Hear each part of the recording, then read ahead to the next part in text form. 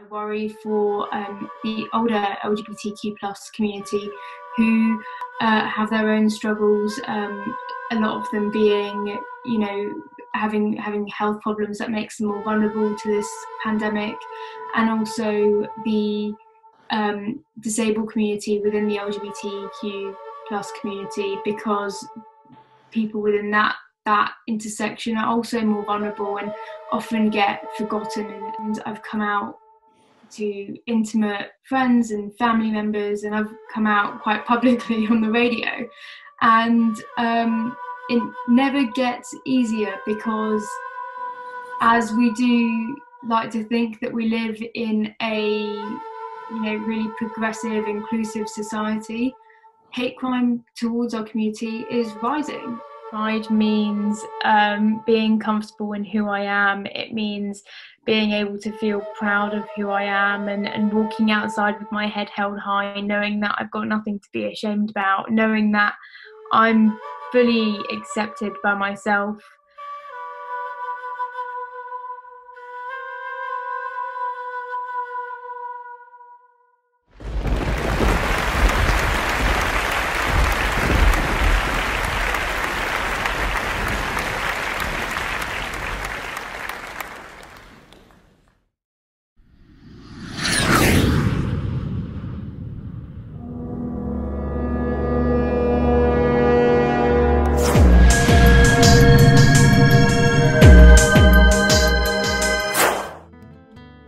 So my name's Shivani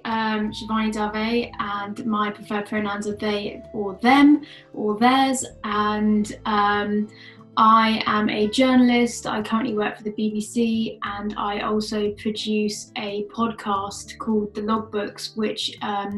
looks at LGBTQ plus history and has discussions about what it means to be LGBTQ plus today. I think every single area of our community has specific issues, whether it's someone who is 15 and unable to have language to identify how they feel yet, and don't have the space to be able to explore and navigate that part of themselves just yet, because they're at home and they don't have the ability to meet people and speak to people who understand their identity. That's one thing, but I also think that I worry for the older LGBTQ plus community who have their own struggles, a lot of them being, having health problems that makes them more vulnerable to this pandemic, and also the disabled community within the LGBTQ plus community, because people within that intersection are also more vulnerable and often get forgotten and don't get thought about as part of the picture. And then hearing on the news about all of the risk factors that you are exposed to, plus the fact that we are BAME people, and BAME people have a higher risk of catching coronavirus or a higher risk of getting sick from it.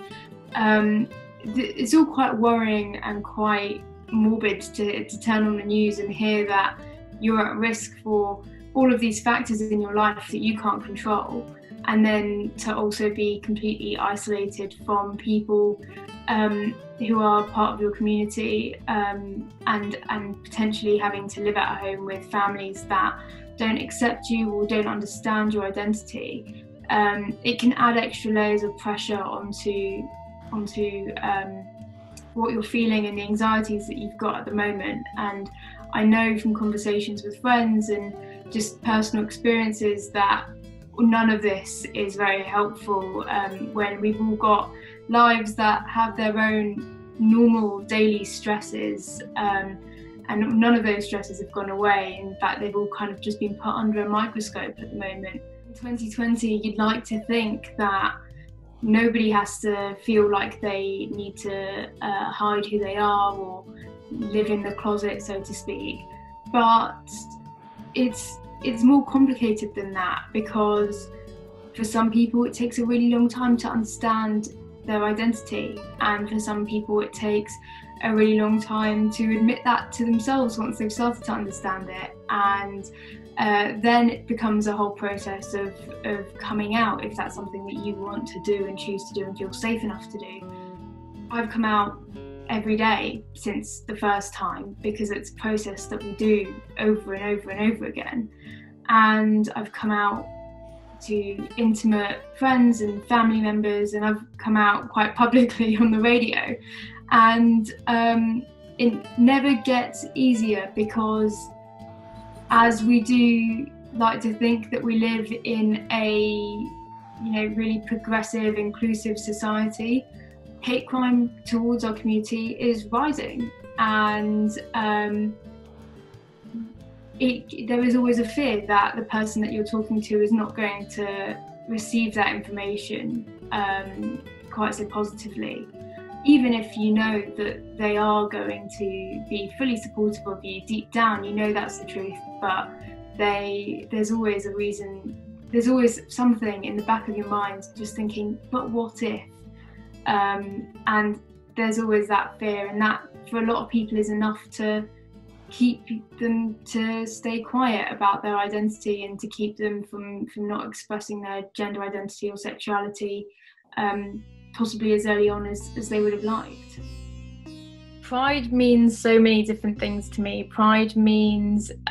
being comfortable in who I am. It means being able to feel proud of who I am, and walking outside with my head held high, knowing that I've got nothing to be ashamed about, knowing that I'm fully accepted by myself. And it's almost like sticking two fingers up at the rest of the world and saying, it doesn't matter what you think of me, because I know exactly who I am and what I mean. And this is something so empowering about that. It would be an injustice if I didn't think about all of the people who came before me, who paved the way to allow me to feel like this. And it feels like sometimes I've got some of them, just sat on my shoulder with me as I'm walking down the street, listening to whatever the latest anthem is, and just knowing that these people have come before me and fought tooth and nail to get me to where I am today, and that's what pride is for me. But, we do have a pretty rough ride of it some of the time, and hopefully pride will one day be able to be a celebration of who we are and where we belong in the world, which is everywhere, because we are everywhere. So I would really like to see pride back in person, back with my siblings and my friends and allies again. But who knows, because we're a very adaptable community, and if this goes on for a lot longer than any of us are expecting it to go on for, I'm sure we'll find ways to still be able to celebrate ourselves. I think a lot of different LGBTQIA plus organisations include people who might be from one of those parts of the identity, and people tend to group with the people that they associate most strongly with or have things in common with. And a lot of the time you can find whether it's a pride committee, or it's a grassroots organisation, or it's a workplace pride organisation, there will be groups within that sort of community that tend to gel more closely together. And I think often we can constantly be worrying about our own the issues that we face with our own identities and the way the outside world sees us, that the rest of the communities can be forgotten about. It's our responsibility as LGBTQ plus people to be able to find a space for everyone, because we know what it's like to be sitting on the outside looking in and not feeling like part of the group. And knowing what that's like, it would be really, really nice if we could extend a hand to the people who might be feeling like that now, as they are being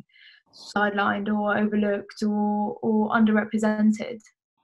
as someone with a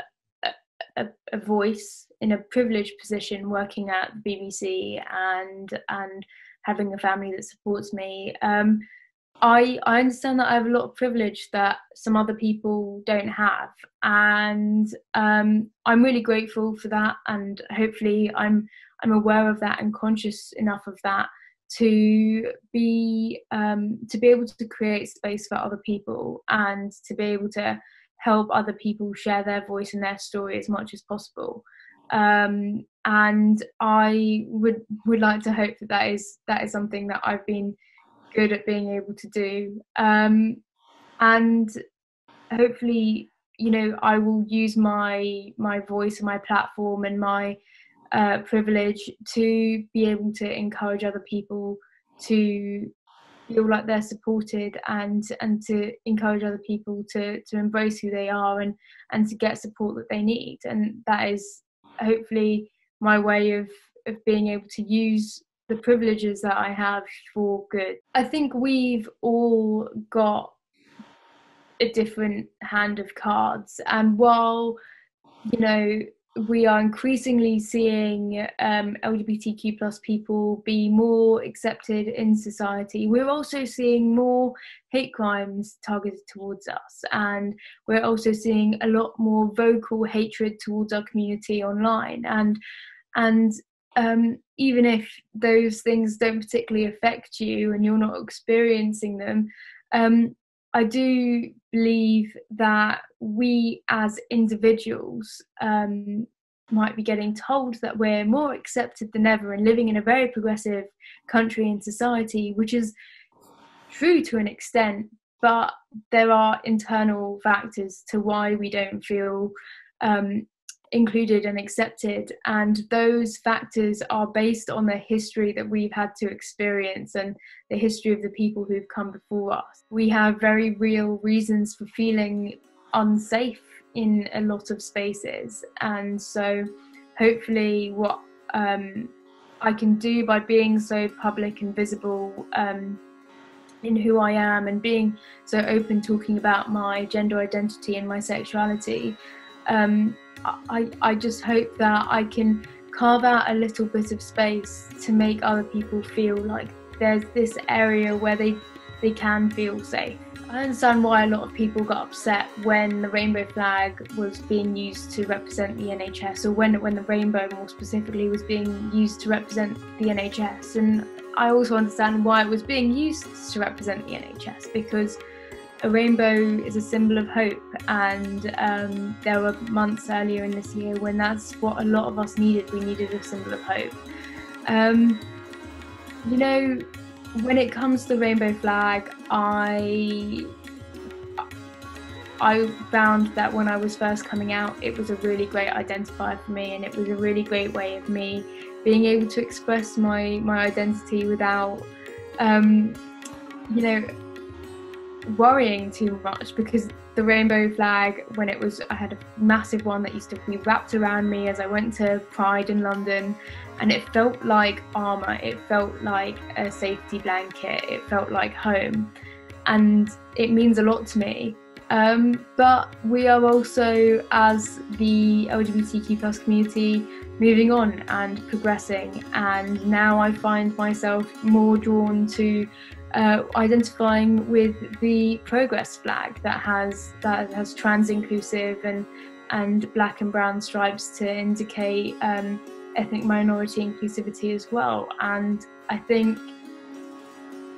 people want to take the rainbow for the NHS. It doesn't mean that, you know, there's not enough rainbow for us. Knowing that at some point we will be out the other end from all of this, and we'll be stronger for it, and we'll appreciate the things that we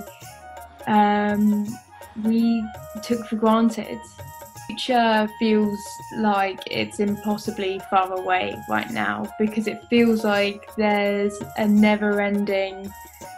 dark tunnel in front of me, and I could go for miles and miles and miles and never get out the other side. But there is sort of an idea that we will come out of the pandemic and things probably won't go back to normal right away, but there'll be ways to work around whatever we've experienced and whatever new rules they'll come up with and whatever new ways of having to adapt. That's where I see the future.